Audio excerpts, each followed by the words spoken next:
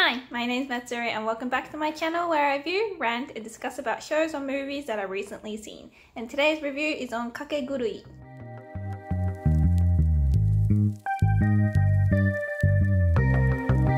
So I'm the type of person that's not really interested in those like erotic animes that have like, you know, girls with like big breasts or like a little bit lewd, because and it's not because I'm ashamed to watch it or like it grosses me out or anything like that. Like if anyone watches it, I'm not gonna judge, you know, it's a form of art. But it's just because most of the time it just seems very boring. Like the story seems boring. Just seems like, you know, one guy trying to get a girl just because how sexy she is, or like it's just like one guy and a bunch of girls, and it's like not really my type of thing.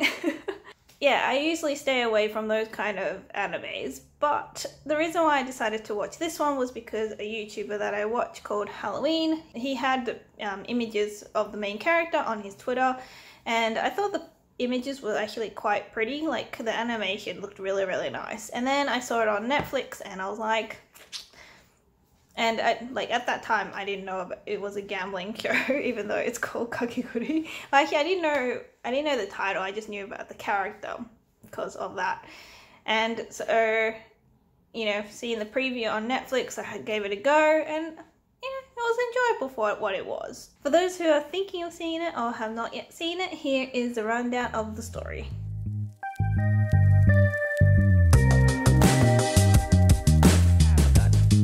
Hyakkaou Academy is one of Japan's most prestigious schools, where only the rich can enter.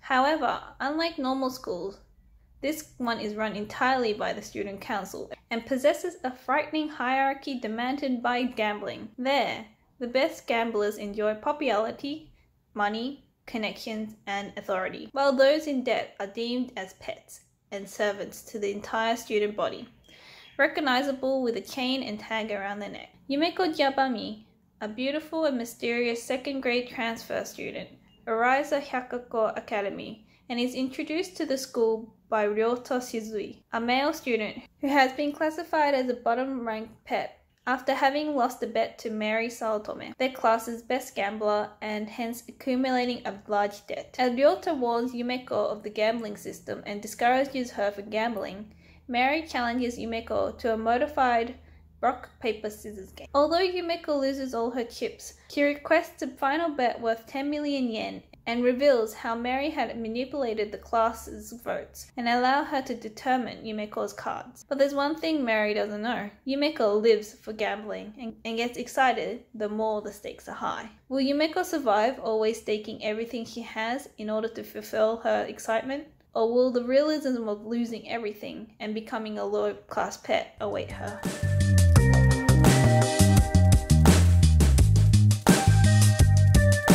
So for those who don't know Japanese, Kakegurui is a combination of two words, which is kakeru, which means to gamble, and kurui, which is to go crazy. So the whole word literally means gamble like crazy, or gamble until you're crazy. And which is pretty much what the whole show is kind of about.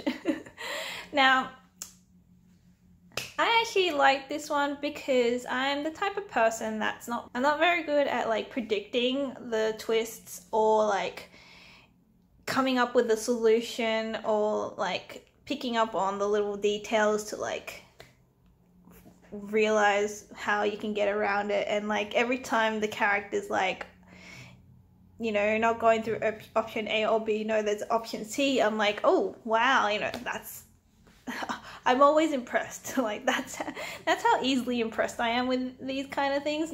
I think it's because I'm just really stupid. And like maybe I just don't get the gist of the games most of the time, so I'm just like, I don't know, or like I follow the rules most of the time, so I can never like go around them. So like this kind of anime, and also like Liar Game, which isn't an anime, it was a live adaptation of a manga. Like those kind of ones where it's like not really gambling, because most of it is kind of like story-ish, and I enjoy those kind of ones because it's not real to the extreme, like it doesn't feel too real, and like it's just kind of an enjoyable experience kind of thing. So I think I won't be able to watch anything too intense or too serious like Kaiji or Akabane, I believe that other one is called, which is done by the same person, because his ones are like apparently the best like gambling ones, because they gamble their life away to the teas. So I feel like watching those ones will probably give me anxiety, but I don't know, I just feel like I won't be able to watch those ones just because it's just too intense, I guess, even though I like horror. But so yeah, anyway, that's not the point. I mean, I might eventually watch those ones, I'll see, but the majority of the reason is because I don't really like gambling much. So gambling like shows or animes don't really interest me too much anyway. So I don't know, again, I'm just ranting now, or not ranting, I'm just rambling now. But now, although the concept of a school that's okay for kids to gamble their parents' money away, and for some reason the school council seems to have a lot of power, I thought was kind of interesting. Like, you know, that just seems, and it seems like a very far-fetched story, but it could also happen somewhere in Japan or in the world.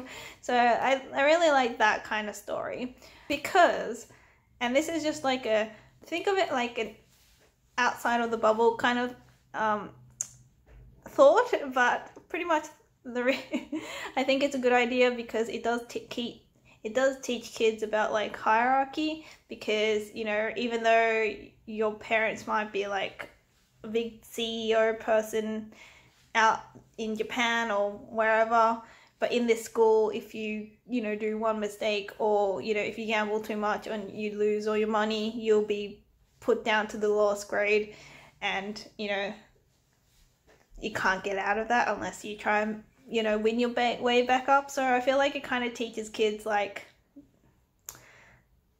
what it feels like to be on the bottom, I guess you can say, because, you know, it's kind of like a stereotypical, like, it's kind of like the stereotype that like rich kids are very spoiled and like they think they can get away with anything, and like outside school, you know, the parents can probably get them out of anything. But in this school, no holds bar, everything's done by the school councils, and I'm just like, I mean, you know, that's a good way to like teach kids.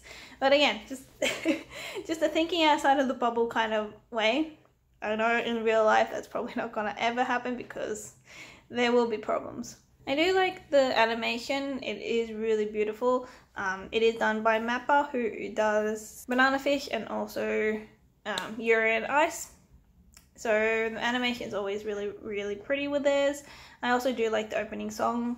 Really, it's a really interesting like opening credit if you guys have a look. Weird song, but very catchy at the same time.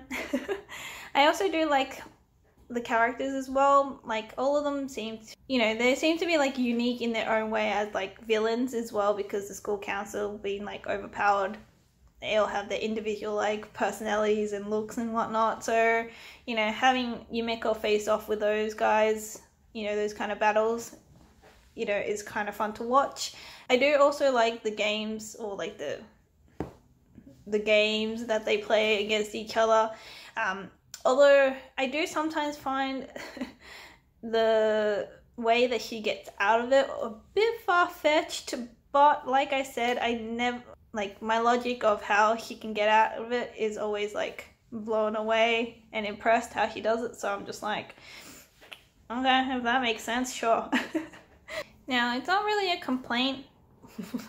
I feel like I always say that it's not really a complaint, but I just find it really weird. I mean, I understand like the whole story and the concept is very far-fetched, but I just found it weird that there's no like adults in this story. Like, they're at a school, but they never show a teacher, and you know, there's scenes where they're in a school, like a classroom, but they're never taught anything.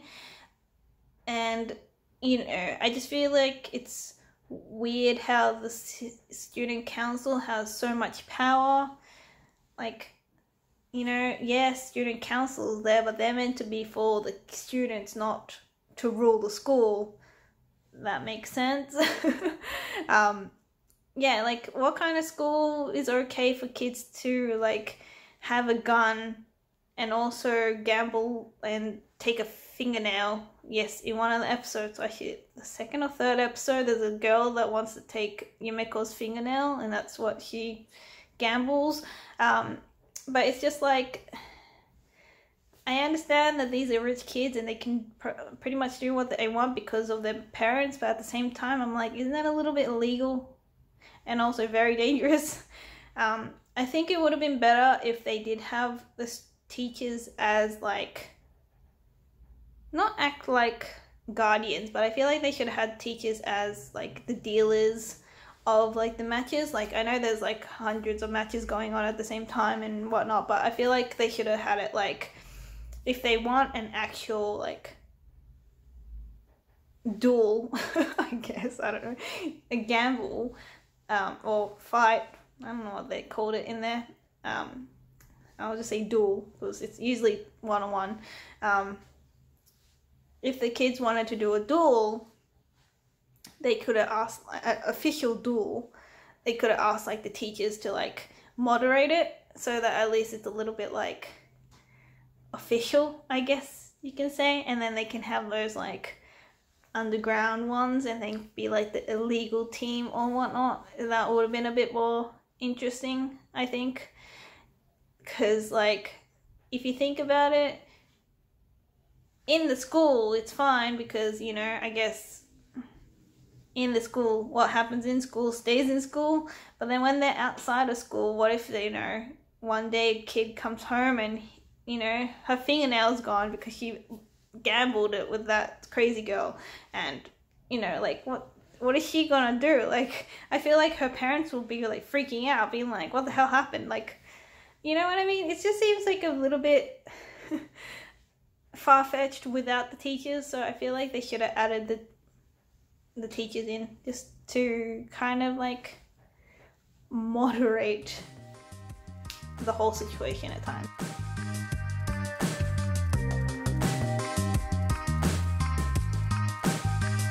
Now, my favorite character is going to be Yumeko, because, I don't know, she's just a really fun, cute character. Like, she can be really, really cute and very, very sexy.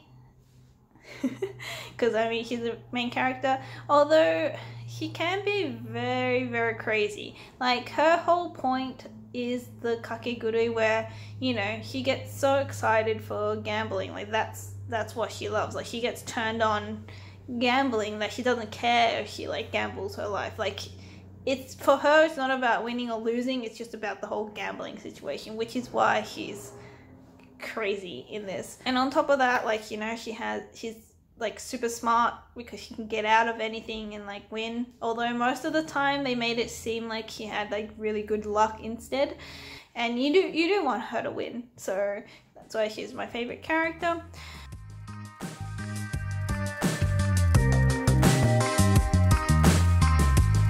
Should you watch this anime? I mean, it's a fun anime just to, like, have a quick watch of. There is 2 seasons. I don't know how many episodes. I'll put it up on the screen. Yeah, I mean, it's just, you know, quick fun anime to watch if you're okay to see weird gambling. Also very, not violent, like, there's no blood in it at all. It's just that the games that they play are very, like, to the extreme. Like, there's one where they put their finger in this trap and they have to cut string, and obviously if you cut the wrong string, your finger gets chopped off. Or there's a Russian roulette one, or, like I said, there's one where, you know, they gamble their fingernails because the girl likes to collect fingernails for some reason. So there are very extreme games in there, but, you know, no bloodshed from what I remember. Now, if you're fine to watch that kind of anime, I would recommend it. I don't recommend the live action version, to be honest, just because, I mean, the acting's not that good, and also, I don't know, I think it's because the animation is a bit more expressive on the face and you can do like crazy, you can show how crazy it is. Just because the actress that does play Yumeko, I feel like she just needs to be a little bit more crazy. But again, it's always the whole thing about like live action versus anime. But yes, that's it from me. Thank you so much for watching. Give me a comment. Have you seen it before? And if you have, did you like any of the games that they played? Subscribe for more reviews and rounds coming soon. Like if you can, and I'll see you in the next one. Bye!